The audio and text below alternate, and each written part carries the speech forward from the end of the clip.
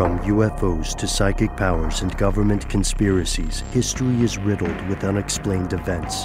You can turn back now or learn the stuff they don't want you to know. A production of iHeartRadio's How Stuff Works.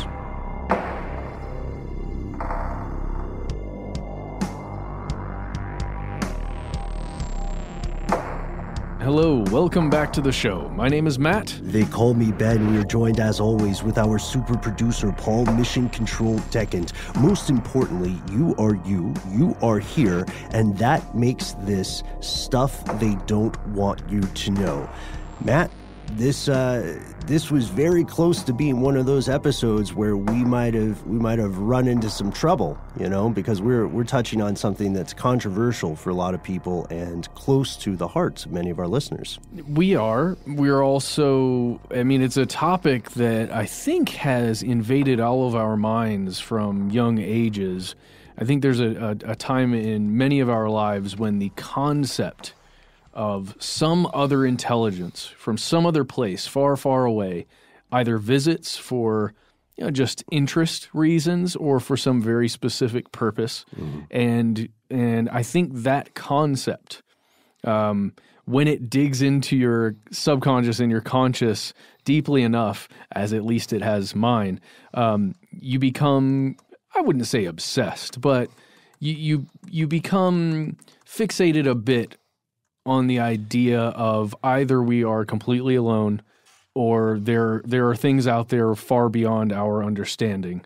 And good God, that's either terrifying or amazing. Right. What's that old quote? That either thing being true is terrifying. Yes, right? Exactly. So it's funny you mention that because according to a 2019 poll from Insider.com, which of course is, not Pew Research or anything, it seems like 1 in 5 U.S. residents don't just believe that extraterrestrials exist somewhere out there, which is almost a mathematical certainty, right?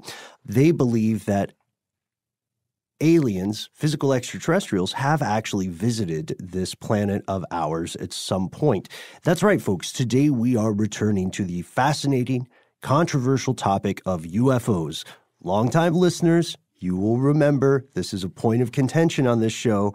What is a UFO? It is literally anything in the sky that is both an object and cannot be conclusively identified. It's tricky here because the concept of UFOs, at least in the West, is fundamentally inseparable from the concept of extraterrestrials, right? And so many times through a variety of outlets, we see these two things conflated, and we see a vast range of investigative endeavor going into identifying these unidentified flying objects. Some of this is maybe breathless, little sensationalistic. I'm thinking kind of the Ancient Aliens vibe you might see on the History Channel. Mm-hmm. And then some other stuff is highly objective, I would say more on the skeptical side, and taking an academic approach. We're aiming to do that today. But wait, Matt, you might be saying, pump your brakes, Ben, you might have followed up with. You guys are crackerjack researchers, but who are you to tell us about the nuts and bolts science, some of the engineering behind and chemical substances that would be, part and parcel of these claims of UFOs, or of these claims more specifically of recovered artifacts? Well, dear friends, you would be absolutely correct, and that is why Matt, Paul, and I are not diving into this rabbit hole alone. We have a very special guest that we would like to welcome to the show, Christopher Cogswell, the host of the Mad Scientist podcast. This is a comedy show on the history and philosophy of pseudoscience that he does along with his fantastic co-host, Marie Mayhew. Chris, thanks so much for coming on the air with us today. Oh, guys, thanks for having me. Been a longtime fan, so I'm really kind of nerding out over here getting to come on the show. Oh, come on. You have expertise, as we just outlined in that introduction to you. We are very much the ones here in the position of being excited to talk to you. We're just some guys. So look, we're going to jump right into it. Tell us exactly what your background is. Tell us more about what you've done. Why we believe that you are an expert on this subject. Sure. So my background is I first went to school at the University of New Hampshire. I received a bachelor's of science degree in chemical engineering and also philosophy. And I've always sort of had a lifelong interest in these kinds of subjects. The joke I used to always tell whenever I give a talk on this stuff or I speak in public about this is, one of the main questions I always had was, why was it that my grandma, who was an otherwise, very, very intelligent woman, she spoke like 5 different languages. She came here with her family from Italy, with nothing, and built a family that now includes, people that are, living successfully. And, it was so wild to me and just not understandable why she would both be so smart and capable and have such a firm grasp of history and science, despite her lack of education coming from, Croatia and then to Italy and whatever, but then also have her believe that, climate change was a Chinese hoax, right? Wow. or that, or that she had this crazy idea. I don't know where she picked it up, but it used to drive my family wild. She had this idea. So she was a diabetic. And she had this idea that if you put lemon juice into things that were sweet, it would, for some reason, negate all of the sugar.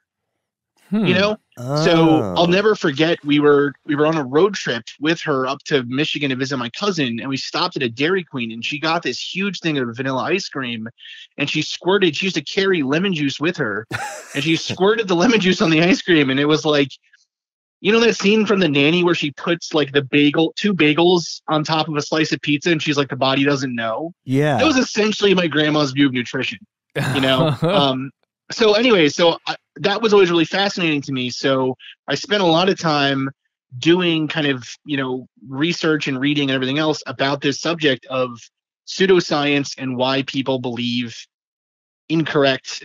Incorrect is maybe a too strong a word for a subject like the UFO subject, let's say, but why do people believe things that are either patently untrue or seem to fly in the face of reason? And so I then went on to get a PhD in chemical engineering from Northeastern University in Boston. My research project there focused on the use of nanomaterials for advanced capture, catalysis, and just essentially pulling things that are hard to get out of the air or water or different environments, capturing those in efficient ways, and then being able to upgrade those to usable chemicals. So the most famous case of that is carbon dioxide. So capturing CO2 from the atmosphere, where it's in very low concentrations, is challenging and difficult.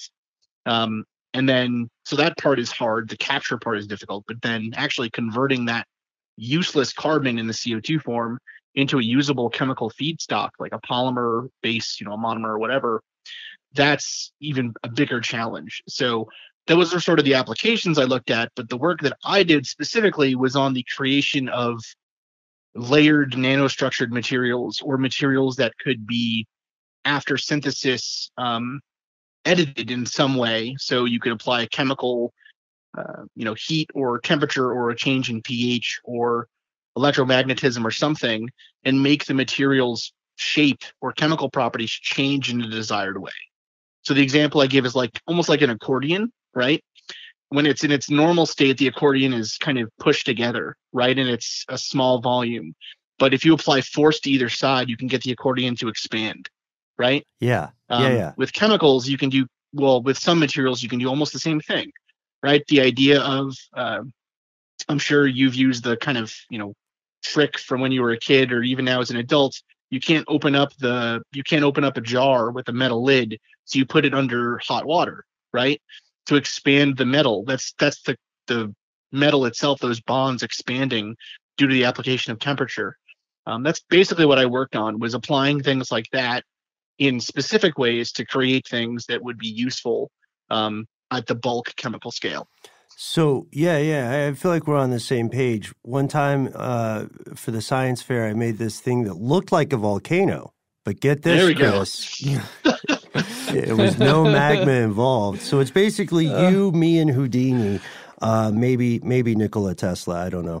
But that aside, one thing that I think is key to effective communication is that use of metaphor and analogy that you just presented to us, because one thing that would be an immediate question for a lot of people in the audience today would be, all right, this guy has a PhD in chemical engineering from Northeastern. He has intense background. He's a subject matter expert.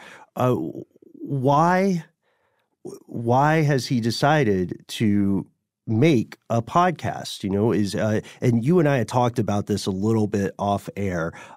Did you find yourself inspired by a specific case? Did you find yourself inspired by the format, or what's your origin story? What's like act 2 of this origin story that leads you into what would become the Mad Scientist podcast? Right. When did I realize I must dress up like a bat to fight crime? Yes, exactly. Right. I will use their fear against them. So really what it was, so like I said, my family is really steeped in, I would say, the kind of old world traditions of, superstitions, and, religion in my family was almost always more like magic in a weird way. And my mom in particular loved that stuff. We were always watching horror movies together, and she did tarot cards and astrology and all this stuff. And then on top of that, you had my grandma, who would make these kinds of, weird concoctions of lemon juice and other random ingredients, because Dr. Oz told her that they would make her live to 100, or whatever it was, right? Right. So we always had that kind of background in our family, and it never really made sense to me, because again, we are otherwise very intelligent people, right? Mm-hmm. So trying to understand what that line was, and then also seeing, I suppose, that there were things that me, as someone in the sciences, would outright consider to be ridiculous, that if you looked at them from the standpoint of, say, philosophy or sociology or anthropology or these other fields, what a scientist or someone in the hard sciences might call a soft science, right? If you look at them from those perspectives, they stop being ridiculous. One of the hot topics in the UFO field right now is this idea of like out of body experiences almost, right? And kind of using your consciousness to contact entities and whatever. And so you see this in documentaries like the DMT molecule documentary on Netflix, and it's all over the place, right? That idea goes back thousands of years, right? This idea of having almost like a spiritual experience to meet with other entities. And although from the standpoint of, say, materialist science, it doesn't make sense, right? How could your consciousness transcend this physical barrier and everything else? From the standpoint of philosophy, that was kind of the status quo for most of human history, was the idea that something like that made total sense, right? If anything, our consciousness being the collection of a random assortment of molecules would have been the extreme position, and the position that didn't make sense.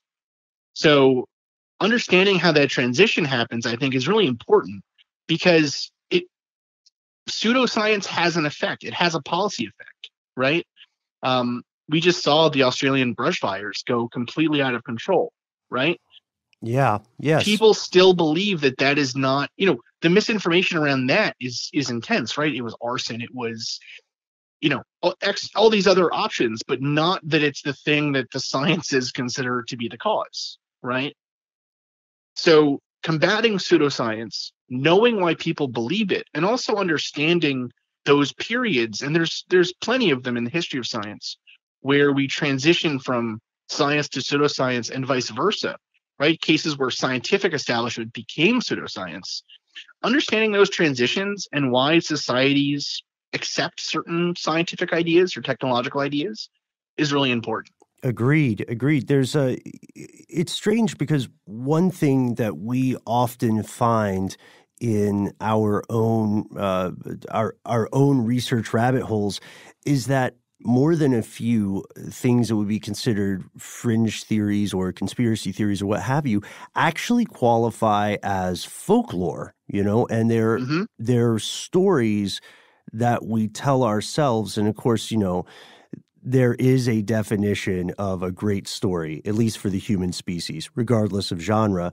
And it may not be said explicitly or so nakedly all the time, but the mark of a good story for every single audience member is that they walk away feeling this was ultimately in some way about me.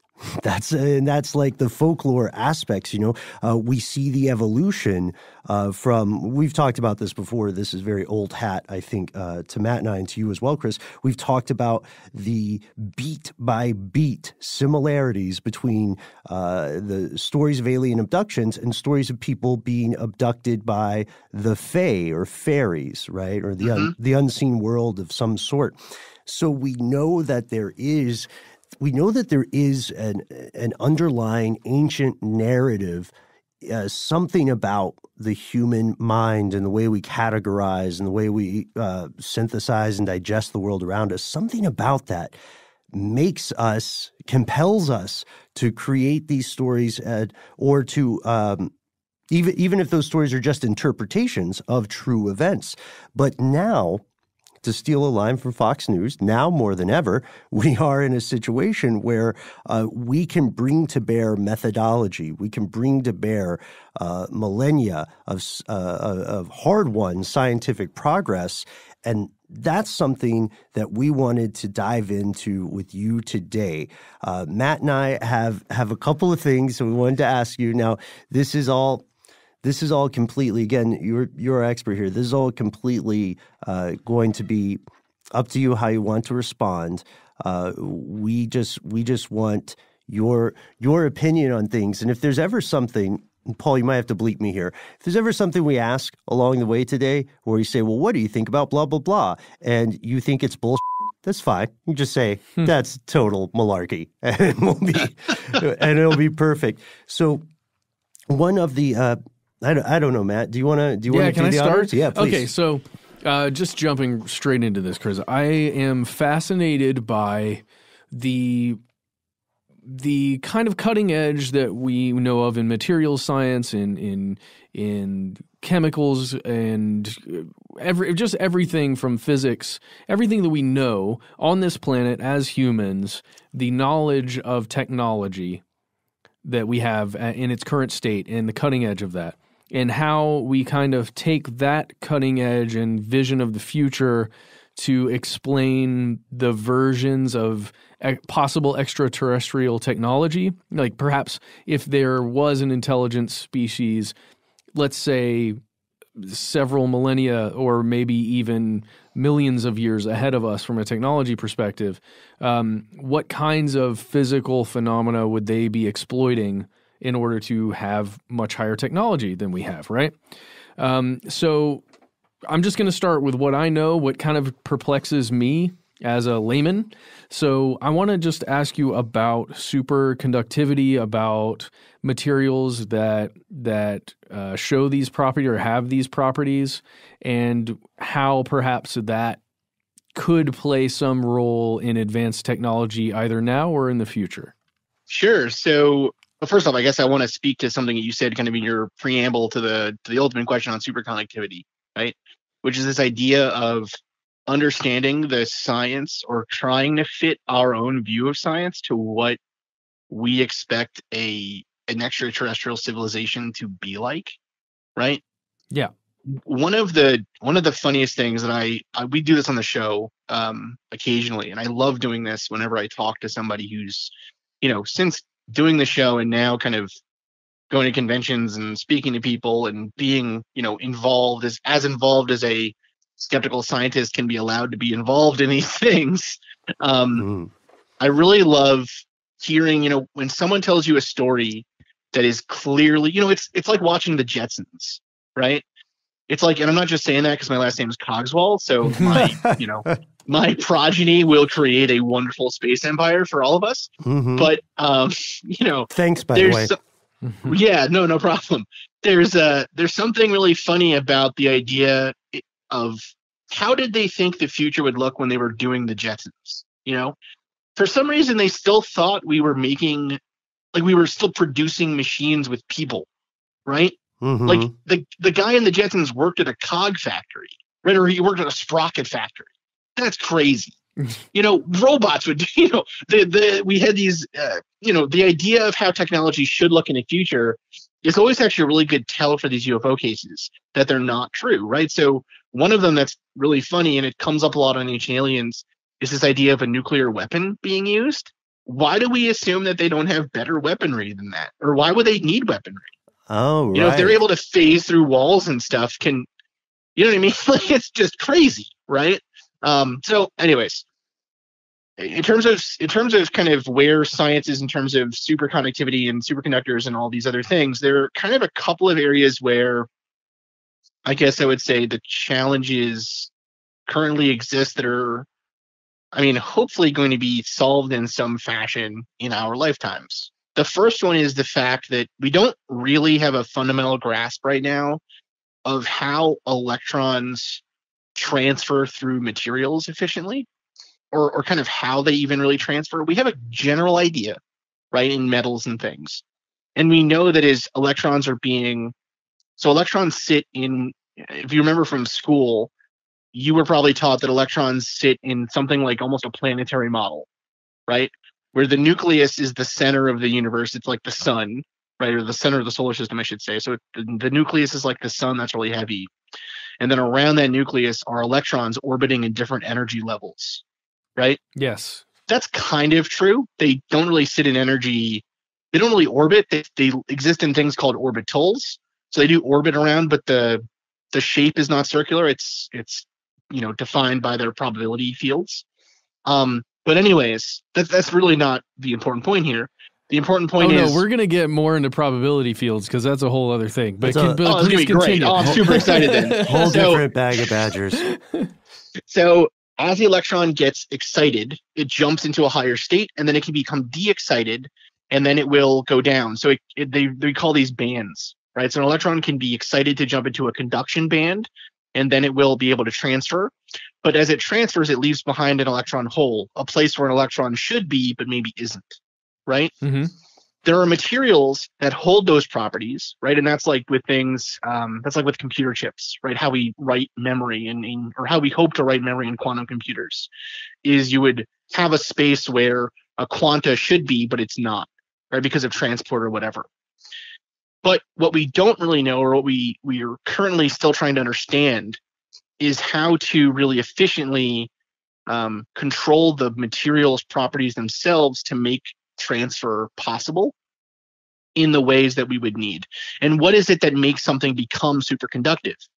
What is it about the magnetic structure, the electronic structure of the material that causes it to become superconductive? And so part of that study, or part of those sorts of materials, are we have the ability now to build materials essentially atom by atom, right? We can use ultra high vacuum chambers or atomic layer deposition or other methods where you can build a crystal lattice as you would like to. A crystal lattice is just the structure that a solid material with a crystalline form exists in. We can actually control that growth. And so building those materials and trying to understand what effect would a silicon phase next to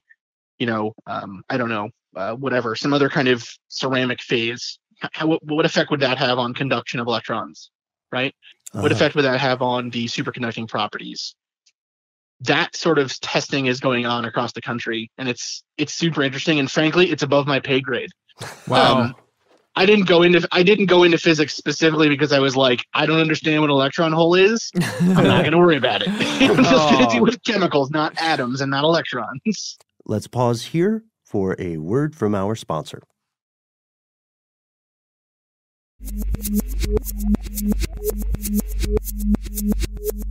And we've returned. It's somewhat inspiring, is it not, to think that these sorts of questions may have answers well, they certainly do have answers, but that we may discover these answers within our individual lifetimes. To me, that's fascinating. Assuming we don't burn the whole shebang down, right? Too late. Yeah, right. But this, so that's the real life provable version of where we are.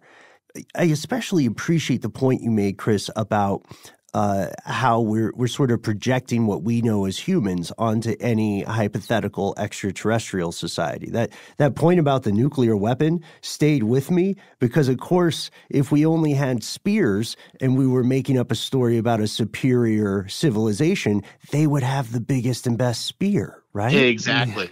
It wouldn't even be a spear, though. It would be something completely different that you have no concept of. That's what it would just really vaporizes everything. That's what it really be. But if that's why stories of super weapons in like the Middle Ages were things like weapons that never broke, weapons that never went dull, right? Oh yeah. It was not, they had no. It wasn't even like, oh, they imagined what a gun would be, or anything like that. It was just. They were like, oh, what if our spears never broke? What if they never went dull? That would be a super weapon. Yeah, but what about Viemanas, Chris? Come on. Right. Yeah, the flying carpets of death with nuclear rays. Yeah, I know. I have to say, it genuinely intrigues me. That doesn't necessarily mean doesn't mean that I believe that that's precisely what it was. I think it's just such an intriguing concept that was somewhat explored. But not fleshed out in any kind of material way. But does it ever make you wonder if it's just being described in the understanding as we're talking about this, but it was some kind of more than natural phenomena, like that was a lost occurring? technology? Is that what you're asking about? I'm genuinely I'm wondering if, like, when you're thinking about that philosophically and you pull yourself out a little bit of the scientific mind, does that give you pause at all, or does it make you go down a rabbit hole, or do you just kind of push it away as like, that's obviously not what this is? Yeah. Well, so honestly, one of the things, one of the first books on this subject that I really, besides like the, Time Life, Bigfoot, right? Like those kinds of kids books. Are you talking about Mysteries of the Unknown? Because if you are, sir, I thank you to treat that groundbreaking series with the deference it deserves. I know. It's close to a lot of our hearts, and it's very important. As a work of scholarship, I'd say it's the book series that launched 1,000 podcasts. One of the first books on this that I really read seriously was actually Eric von Daniken's Chariots of the Gods. Yes. Yeah. And I love the idea, because it's fascinating. It's so intriguing. And especially when, like 20, 30 years ago, when I was growing up, reading those, we really didn't know a lot, or I should say this, knowledge of the Mayan civilization and these other civilizations was pretty limited in terms of what I had access to, So reading these things and reading about like the pyramids, the angles and the pyramids coming together in this function that made pi this special number, I was like, oh my God, that had to be aliens. And then you just find out that like pi is defined as the ratio of angles in a triangle, and it isn't as interesting anymore. That being said, the problem with the idea is it becomes, and this is the problem with a lot of paranormal ideas generally, is it basically falls into a fallacy that's similar to the fallacy or similar to the argument style that Descartes used in his famous meditations on first philosophy. And so the argument essentially is, and I'm sure you all know this, cogito ergo sum, right, is the famous phrase that Descartes said, which translates to I think, therefore I am. So that specifically references he had this thought experiment, and he was working at a time where he was trying to determine, philosophers generally were trying to determine what could you know about the universe, about the world around you, that came just from pure logic, just from rationalism, right? That didn't require experimental work or knowledge gained from outside of you. And so philosophers call this a priori knowledge, right? Mm-hmm. As opposed to knowledge you gain from the world, which is called a posteriori knowledge. What Descartes determined was, so he goes through this, it's a pretty short read and it's a really interesting work, I'd say. But so he goes through this lengthy discourse about, well, my eyes are wrong all the time about stuff, right? Like I get tricked. There's optical illusions. I don't see things all that well from far away, even though things are there. I have dreams, right? I have all of these things. I misremember things all the time. There seems to be something about my sensory apparatus, the sight and hearing and taste and feel and everything else, that can be tricked. And so he posited this idea of what's called Descartes' demon, which is the idea that imagine that before all of the sensory input gets to you, right? So you're seeing something from far away, that information is traveling to you, but right before it gets to you, there is a demon who changes it in a way that makes it into what the demon wants you to see. Could you discern that was happening? Right. The so answer is another no. way of right. The answer is no, and that's why Descartes what color said, is the demon? No, okay, Right. I'm just joking. Well, and that's what Descartes said, right? Was the only thing, therefore, that I can know, really, in any way, is that I must exist somewhere because I'm even thinking in the first place, right? So because I'm thinking, I must exist somewhere. That's the only thing that I can know. And then, I assume Descartes packed up his books and was like, I'm done. I don't have to work ever again. Yeah. Right? Like, I did it. I figured it out. It's the only thing I can know. That same argument style, or that issue, I would say, applies to the ancient astronaut theory. It becomes a point where it's like, okay, well, now we know that, for instance, the pyramids, the stones that built the pyramids, we know from basic physics that a team of like 10 people could move one of those huge stones. They would use tools, they would use rollers and things, but it's not impossible that they would move them. So then they say, okay, well, maybe then the aliens didn't build the pyramids. Maybe they just used them for something mysterious. And then we find out, well, the pyramids were used for X, Y, and Z, and they were constructed this way because of this. And every time we find more answers, they kind of push the goalposts back. And they say, well, no, it's getting to the point where, next season on Ancient Aliens, they're going to be talking about how the aliens came down and helped us shimmy the stones over. Like the stuff that the aliens would have to do gets smaller and smaller every year as we learn more and more about the ancient world and about these sites. And eventually, though, at the root of that argument, you could always ask, well, who taught the aliens to do that stuff then? Yeah. Right? If the aliens came and taught us how to build the pyramids and Moai and everything else, who taught the aliens? Other aliens, Chris. It's aliens all the way down. And so eventually, someone has to do the kind of basic science that we're saying humans did. So what's the point of the aliens in that argument then? Right? There is no point of them in that argument. They go away. And it's the same argument that comes up with things like, say, what Jeb Card would call the grand unified field theory of the paranormal, or the paranormal unified field theory. This idea that, well, in UFO cases, when you see a UFO or you're being abducted or something, the reason that all those cases are different is because the aliens are changing what you experience and see to be what they want you to remember. Well, Descartes' demon, right? We did that already. We did we already had this argument. And it worked out great for Descartes, but I don't think you could make the same point now and it would work out as well for you. So it becomes an argument and that happens a lot of the times in these fields, and it's because, in my mind at least, it's because these fields are not linked to a real academic history. Right. There are things that people have. There are actual scientists that are working on the question of what a UFO abduction really is.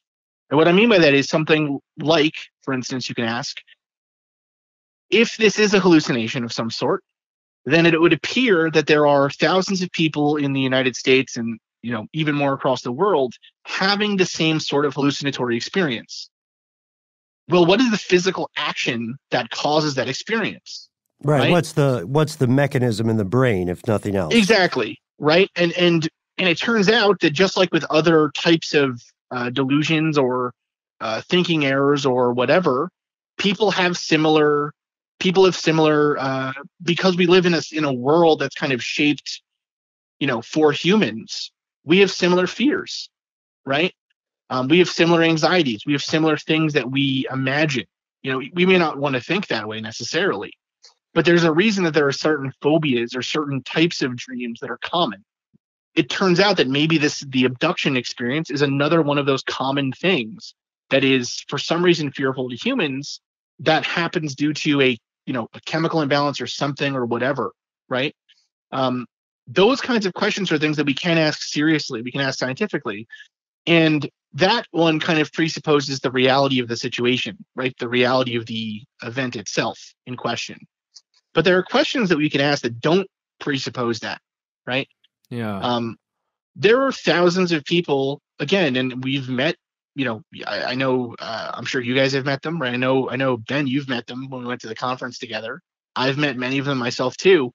There are people who legitimately believe that they've had a terrifying experience with something from the stars, Mm-hmm. That is not in dispute, right? What is in dispute is the reality of that underlying thing.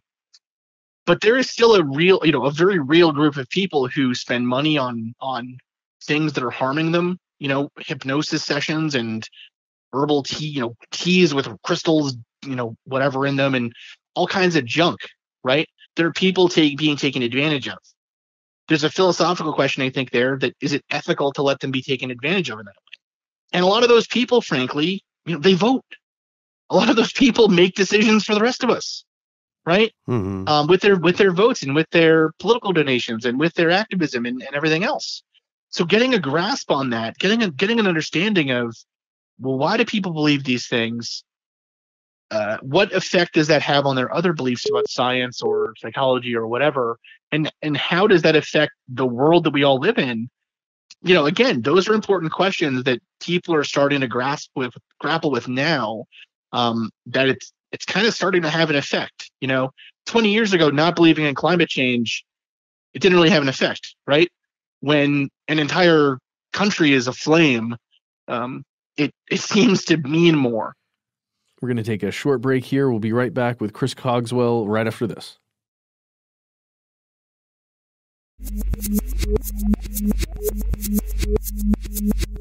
And we're back with Chris Cogswell. Well, I agree with that. I would also advance that just a bit to say that there are things that seemed completely unreasonable to believe in or to give any serious credence to 20 or 30 years ago that now are accepted as fact. And this is outside of the realm of the hard science, but one observation that we've always made about the term conspiracy theory is that it is often used to or the term fringe, they're often used to reduce the credibility of something such that it is put on the level of on the level of the idea that the United Kingdom is run by these descendants of reptilian aliens, and for some reason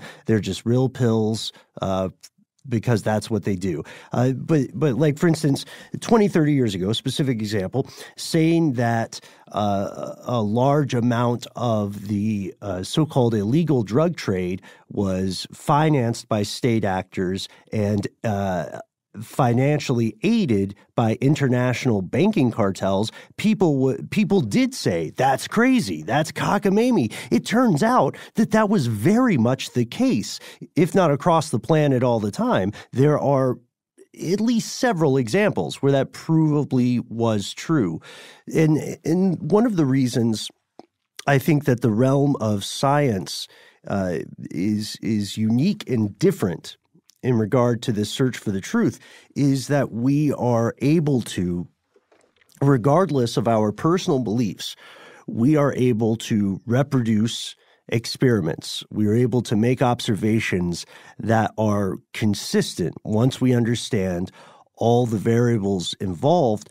But I would also ask you this. This is sorry for that TED Talk, guys. I just had to get that out there. I'm with you.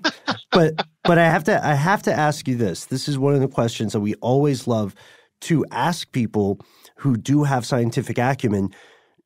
Do you believe that it is possible the U.S. or some other state actor has created technology that would be considered, more sophisticated than anything publicly available? Like, are all these stories that we hear about suppressed technology true? And if so, to what degree? Like we know that there are proven cases of, say, UFOs later turning out to be classified aircraft, right? But a particular alloy or something that's only available at a particular place in a skunkworks somewhere that you cannot find anywhere else. Yeah. So what is there credence to that? And if so, how far does it go? What's the kind of asking you to be our canary in the critical thinking coal mine here? Sure. Yeah. So has there ever been anything that you heard of where you said, actually, that that is suppressed technology, or would you say most of it is more like, campfire stories? No, well, first off, I just want to say, you're talking about the reptiles like that's not the truth, and I don't really appreciate it. Man, he held on to that for so long. Right, I'm a little miffed. I gotta say, right? They're clearly reptiles. Look at the eyes. Anyways,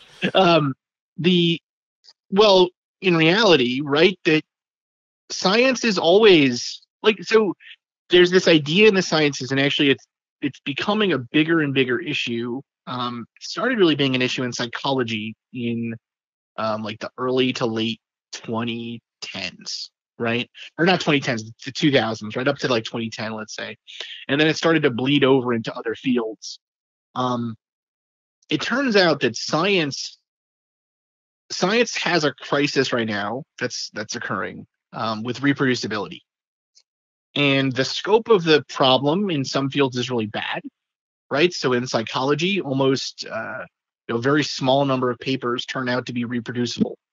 So in other words, that process that you're saying, where if you do an experiment with scientific rigor in your lab and then you publish it, I should be able to replicate those experiments. It turns out there's not a lot of interest in publishing replication reports. So that doesn't happen. So people haven't been replicating experiments really. And so now it's starting to, as that technology transitions from the lab into industry, companies are realizing, oh my God, we're wasting, I think the last figure I saw was it's something like 50% of their research and development budget in some fields, right? Biotechnology is one example in particular. Pharmaceuticals is one example. 50% of their research spend in a given year is wasted on reports that cannot be reproduced, that are not usable science, right? So that is a very real problem affecting the sciences right now. So that's why you see so many in the news and things, cancer's been solved, right? Cancer's been cured. We figured out a way to cure cancer, and then that never makes it to the marketplace, right? Mm-hmm. Because those papers that are so wonderful that seem to cure cancer, first off, it's like curing a single type of cancer in a specific mouse genetic line, right? Under very specific conditions and everything else and whatever. But also a lot of those papers, there was a reproducibility test done on cancer research in particular, and it was something like 90% of papers couldn't be reproduced. Now, this was back in the early 2000s, right? And it seems to have gotten more stringent and better, but it's still a problem, right? So that's the first thing, and it's not something that science podcasts really talk about because it's kind of like the science's dirty secret right now. But it's a huge issue. In terms of the reason I bring that up, though, not to just go on a wild tangent for my own TED Talk, is science is always and it depends on the field, but science is usually, like the academic sciences are usually at minimum 10 to like 20 years advanced of what we have out there in the marketplace, you know? And so the parts of science where we're really good, the public tends to get wrong. They tend not to know about. And the parts that we're actually pretty bad at, they also tend to be misinformed about. So I'll give you an example, right? Molecular modeling. So actually modeling a chemical reaction taking place. How many chemicals do you think we can react at once on a computer and have it work in like a sensible amount of time? Like, let's say a day. Just modeling a reaction. Modeling a simple reaction. And 1 equals 2 chemicals interacting? Yeah, let's say like A plus B gives you C. Okay. I understand that. Thanks, Chris. It's easy, right? Chemistry's easy. So let's. How about this? Give me. I don't know. I was gonna shoot really low, just because it does seem like it is more complex than I'm imagining. Okay. I'll because it's a hard question to ask. It's a hard question to answer in the first place, because it's like, how many apples do I have in my pocket? Like, you don't know. Right? It's not many. It's not many molecules that we can model at once. Okay. And when we do model them, we model them really simply, right? We do either something like, we know that A plus B goes to C. We also know C can go to 5 other things. We know that A plus C can go to a couple things. We know that B plus C can go to a couple things. So we kind of build it out that way, where it's almost more like almost like the way Google searches work, right? It builds out almost like a neural net, not really a neural net, but it builds out like almost like a tree branch graph. Yeah, right? yeah. Like a and then based on tree. that, just based on pure probabilities of how many of these things result in product A, how many result in product B, how many result in product C, we do something like a Monte Carlo simulation, and we just say, well, that's what we're going to get, right? There's a chance, the highest percentage chances we end up with chemical D at the end of this reaction, so that's what we predict will happen, right? But it turns out chemistry is really complicated, right? When something reacts, it doesn't just magically happen. It reacts because the molecules strike each other, and there's enough force there. Force is kind of the wrong word, but there's enough energy in the collision that a reaction can occur. A bond can break, and then another bond can form, right? Yeah. That's super complicated. And suddenly chemistry is a lot less like doing those kind of simple Monte Carlo simulations of, we have this many possible reactants and these many possible reactions, etc. It turns a lot more into something like modeling the crashing of cars, right? Of Monte Carlos? Of Monte Carlo cars, right? Yeah. It suddenly becomes, you have to take into account momentum and position, and do you model 1 dimension or 2 or 3, or right? How do you do all of that? It gets really complicated. We can't model past like a very simple reaction at this point. Our computers aren't fast enough. There's not enough processing power. And frankly, we don't know enough about how those reactions happen, really, right? The one group that's really doing work like this, they're basically doing those kinds of Monte Carlo simulations out of MIT, but actually modeling like a physical chemical reaction happening between 2 species that we don't study in the lab, just predicting based on their structure what reactions will happen. That's basically been the same. Like, we've been doing that the same way since like the 1890s, when the periodic table of normal elements was essentially established, right? Right. So that part we're really bad at. On the other hand, building alloys, building materials at the atomic scale, we're really good at that. That we've been able to do for decades, right? So making a single layer thick of gold that sits in between, sandwiched between 2 atomically thick layers of silver that attaches to a silicon wafer to test that surface conductivity or something. That stuff we've been able to do since we were young kids, Mm-hmm. Nanoengineering has been possible. It's funny, actually. The material that I ended up working on in my PhD, the MCM22 P chemical, which is Mobile Corporation Matter number 22, and then P stands for precursor. That chemical was actually developed the year that I was born, like 30 miles from my house in New Jersey. at an ExxonMobil plant or a research and development plant. And I'm sure nothing polluted the water anywhere at any time in Jersey. It's fine. Oh, no, I've got a couple of extra fingers, but it's fine. You know what I mean? It really helps in the lab ultimately. Yeah. But, that stuff we're really good at, like nanoengineering, material synthesis, material analysis, understanding of those sorts of things we're really strong at. So I would say in terms of, we don't have like an anti-gravity ray. We don't have a UFO someplace, right? That's very, very unlikely. Have you ever worked at Groom Lake, Chris? No, I swear there is not a CIA agent here with a knife to my throat. That level of technology, no, I don't think there's really any evidence that we have that right now in the public space.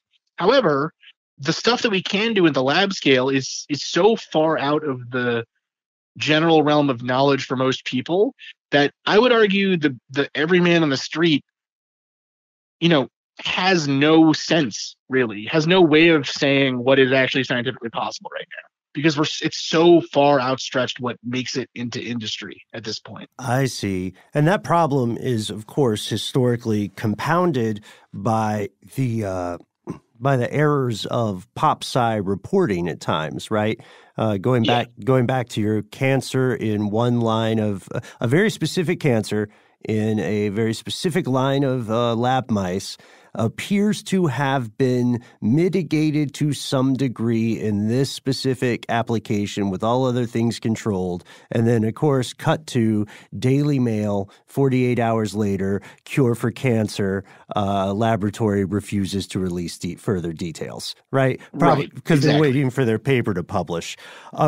Okay, so that makes sense. It sounds like the argument then is less one of nefarious activity and or it's also an argument, at least in part, that the average person is just not plugged into that world, and there has to be a high level of attrition from successful laboratory work to widespread commercial and military application. Is that about right? Yeah, exactly. Yeah, I mean, a good example that I actually use this example a lot I just use this example a lot in my daily life, I guess I'd say, is what year do you think the first laser beam was done in a laboratory? When do you think the first laser was developed? 1951. I'm going to go 1890. All right. Split the difference. It was like 1920. Okay. Wow. We had a functioning laser beam in a laboratory. Right? It was somewhere around there. The laser beam actually making it to the marketplace, though, the first time that technology made it to the marketplace of like everyday people was 1970. And what was its application? It was used, and it wasn't even really a public application. It was used for cutting. It was a CO2 laser for cutting of metal. It was used in welding and metal cutting. Wow. Right. The first commercial use of a laser beam, actually, like in the public sphere, was in barcode scanners in the 1980s. Wow. Yeah. So this technology that Einstein worked on, you know what I mean? This is a technology that changed the world as we knew it. Was around for like 60 years earlier than most people realize, Yeah. And it's still stuff that, that's the kind of argument that I'd say is really happening here, is that first off, science is not very good at communicating with the public, right? That's problem one. Like scientists don't necessarily consider it to be part of their job, right? To communicate with the public. Because the public's not really the people. I mean, in some ways, the public is funding the science, right, through your tax dollars. Sure. But science as a whole, I would argue, doesn't really feel like it's their responsibility to communicate to the public generally. And that's a huge problem because it lets things like these pseudoscientific ideas and everything else affect the way that science gets done and the way that science is funded and just people's everyday lives. The government shutdowns that happen in the United States, they're very, very detrimental for science. When that happens, people's cell lines are dying. People's experiments are not going finished. Because their funding comes from the government in many cases. So it is a serious thing. And again, I think we're just starting to realize the reverberations that a general population distrustful of the sciences, distrustful of experts generally, but also just misinformed in many cases. Mm-hmm. Scientists cannot sit in their ivory tower and just expect that it's not, we're not going to feel the earthquake affect us. Wow. So I want to now, with that context, with that lay of the land, Matt and I would like to ask you for a gut check on some specific things, right? Mysterious things, proven or disproven to some degree. Are they real or not, or could they be in the future? First up, all right, man, don't hate us. Cold fusion. Yes, no, in the future? What's going on? Is it even possible? What are your thoughts? So for listeners that don't, I guess for people that don't really know what cold fusion is, and I'm assuming I know you guys, it's general knowledge at this point, right? Right. But the basic idea is currently what nuclear energy does is fission, which is two atoms, or rather an atom splitting, right, into two separate things. It's fissile material. It will undergo fission and break up into two things. So uranium decays into two things, and then that decay releases energy that we then use to turn water into steam and then power a steam turbine, right? That's how we get the energy out of a nuclear reactor. Yep. Fusion, on the other hand, would be two small molecules coming together and making a bigger one, or not molecules, but atoms interacting, coming together to make a bigger one, releasing far more energy. And the idea of it being cold fusion would be doing that in a way that it could happen at, say, like a room temperature, right? Where it doesn't have to happen at the core of the sun. Yeah, right. Physics is in a weird spot right now, guys. Physics is in a really weird spot. Physics is kind of at a crossroads. So you're saying there's a chance. I'm saying that string theory didn't really pan out the way that a lot of people thought it would. Uh-huh. And our understanding of kind of the atomic structure has sort of stalled. We've kind of known as much as we've known since, and I'm not a physicist by training, right? I'm a chemical engineer, so more of like material science, I guess, really would be if you had to put a hat on me. But physics has kind of sat in the same position, since, I don't know, the 1990s, maybe early 2000s. Physics hasn't had any really big major breakthroughs. And that's because it's getting more and more energetically costly and just literally economically costly to do the experiments that are needed to do for people to come to some kind of understanding. So I would say that maybe cold fusion is a hard maybe, let's say, right? Nice. Okay. But, wow, man. But here's the thing. If we could do it, how would we even harness that energy? Right. Nuclear power plants today are huge, right? They're big facilities. I mean, they're not like ginormous, like a crazy, amount of space needed or anything else, but they're quite large. They have public sentiment against them, generally, I would say, right? And this is where that intersection between kind of politics and science and economics and sociology and all these other things, this is where this all comes into play. Maybe cold fusion could happen.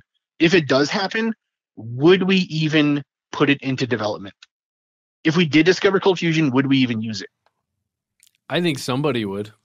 Somebody would attempt to, and it would be outside of. It would probably either be a private institution or a country that developed it, similar to the Manhattan Project, where it would be coveted, and the belief would be. This is just my opinion, but the belief would be that all countries or all powers are also, at this cutting edge of development, and they are soon going to find out, or we cannot let anyone else find out. Like a first past the post kind of thing? That's what it feels like to me, but maybe I'm wrong. It definitely could happen, right? But this is actually part of that argument. This is part of the argument that happens a lot in these kind of far out there fields with these kinds of crazy technologies, right? One really famous example of a pseudoscience that has kind of stuck around for a long time because the military keeps funding it for God knows what reason is zero-point energy research, right? Right. Similar kind of idea in that the promise of it is that we would end up with basically a limitless source of energy, right? We'd end up with a perfectly, almost more than perfectly efficient system that's pulling energy essentially out of the void, the vacuum space, breaks, every law of thermodynamics. It's completely wacky, but it's such a big promise, and it's not very costly to investigate because you just need a pen and paper and some knowledge of calculus. That it's all theoretical at this point, so it's not really a hard spend, right?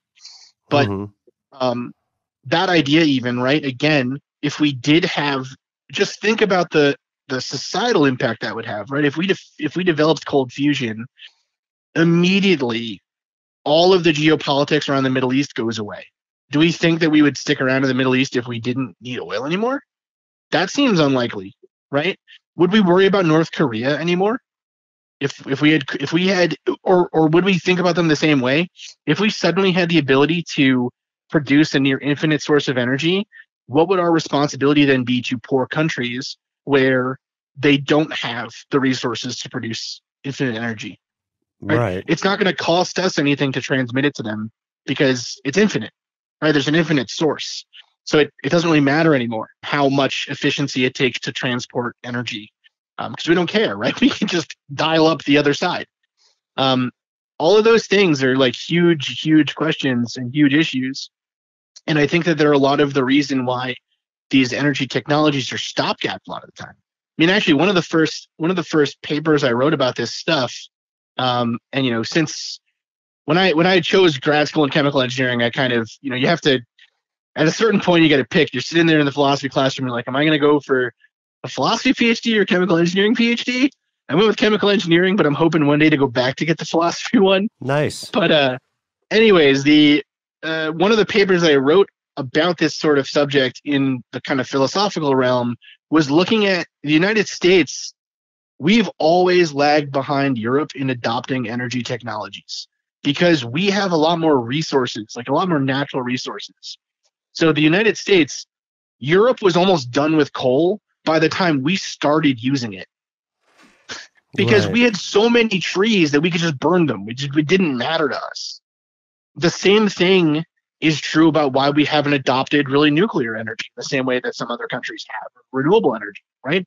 We have so much space and so much water that having a dirty coal plant in your town or in some part of the middle of nowhere in wherever, right? Sure. Doesn't have the same effect it does if it's in the middle of Dresden or the middle of Berlin or Paris. Right? This is so weird. My road close to my house is called Dresden, and I totally had that. And sorry, that has nothing to do with this conversation. But it's built I just saw it. Anyways, so there's a lot of stuff to think about there. But so cold fusion, I think it's a maybe that we would develop I think we're going to learn more about the underlying science that would make something like that possible. I personally actually don't think that there would be enough economic driving force to make it become something that industry picks up at present. Yes. I've got one more for you, then we're getting out of here. I promise. This is the last, then we got to go. Silicon-based life. Go. Oh, an easy one. Such an easy one. Yeah, we thought it'd be a nice softball. No, but wait, honestly, do you? It's theoretically possible. I wondered from just with your chemical background if you imagine. I mean, obviously you can't prove it or not, but perhaps the likelihood that somewhere on some distant plane, silicon was the chemical that brought forth life. So I think that it's definitely a possibility, right? For listeners or for people that don't necessarily kind of get why silicon would be a good option, I suggest you, if you're not driving or like doing something important right now, pull up a periodic table on the internet and look at where carbon sits on the periodic table, right? So carbon is element number 6.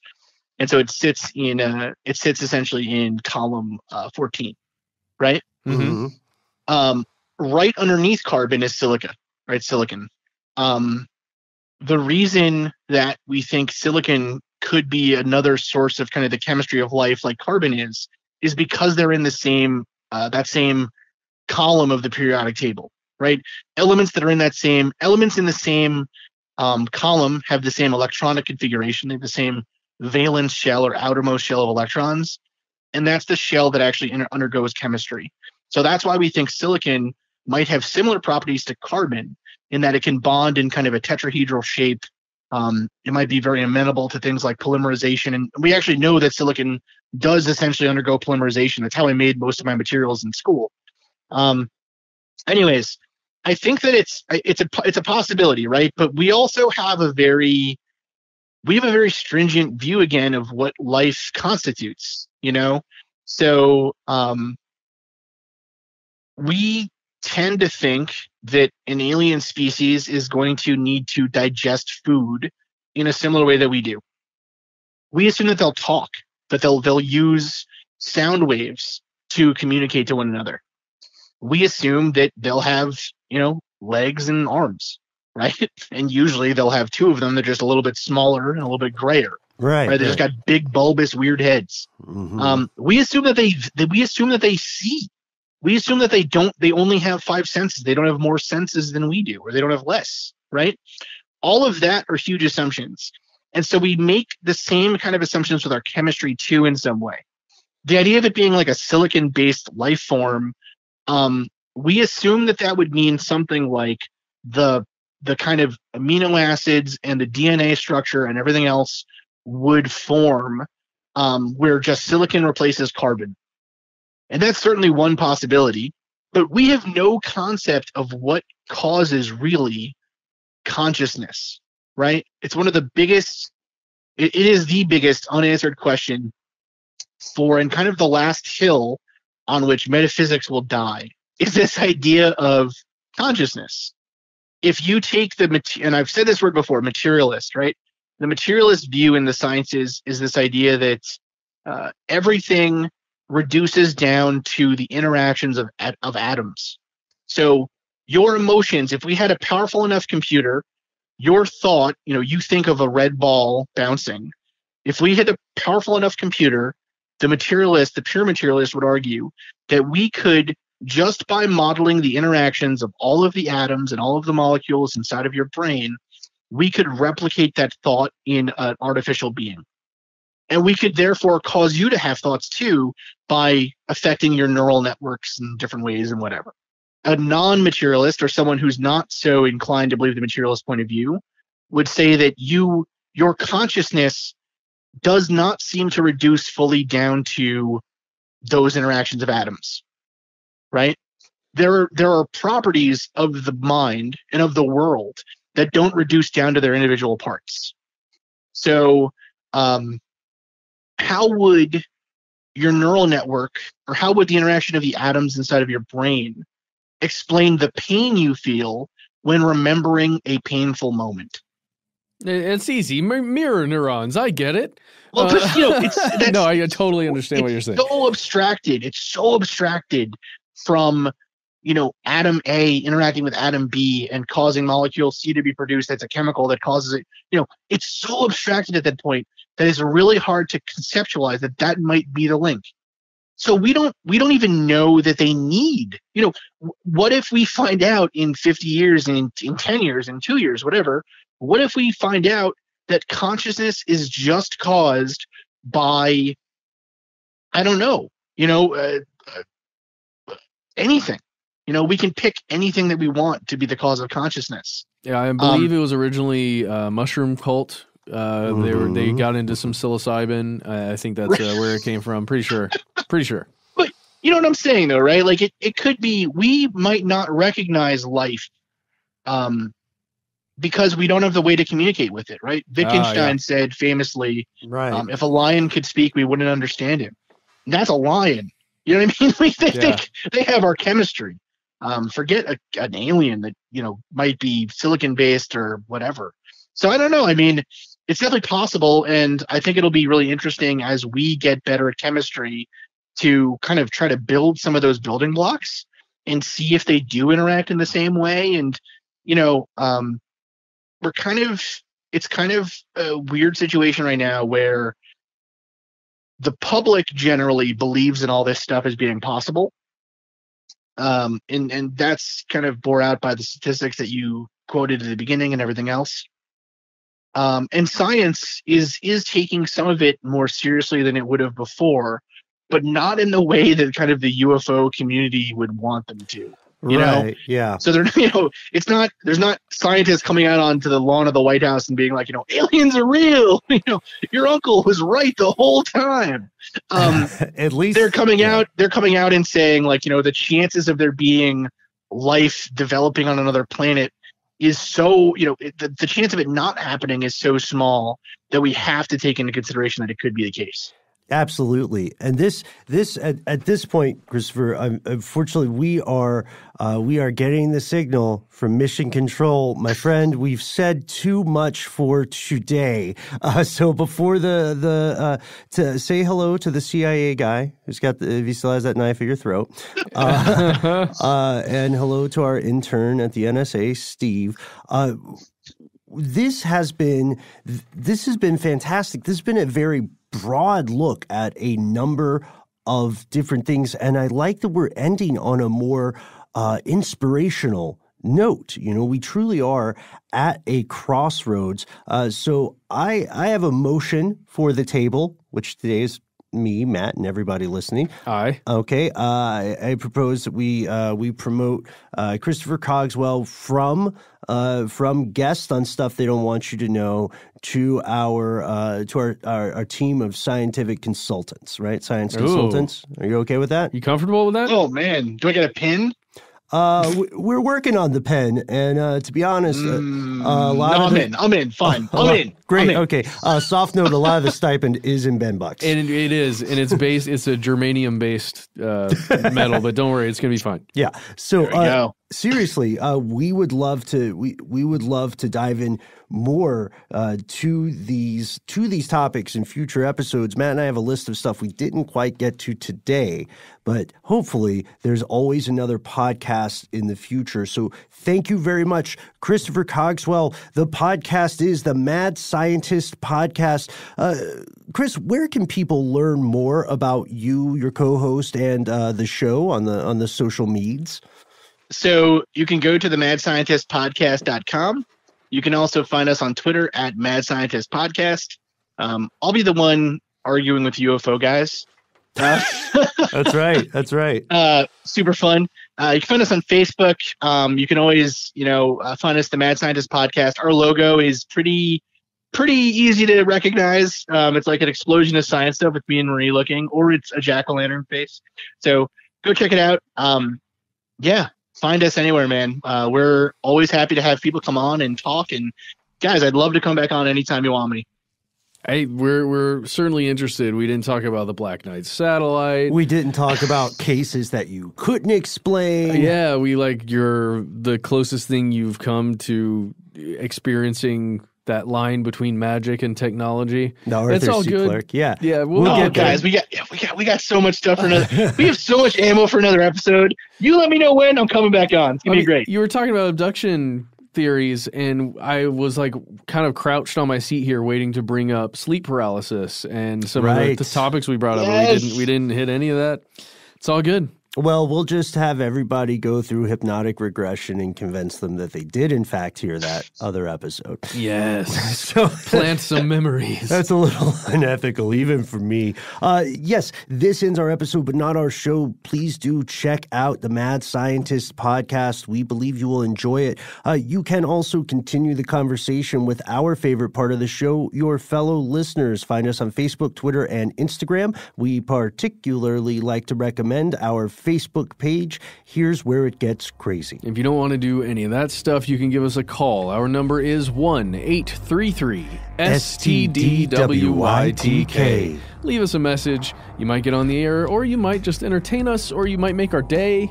Or you might terrify us. Oh, yeah. Hey, I'm down with that. That's fun. That's still entertaining in my book. A little umami in life, right? That's right. And if you don't want to do that either, please send us a good old-fashioned email. We are conspiracy@iHeartRadio.com.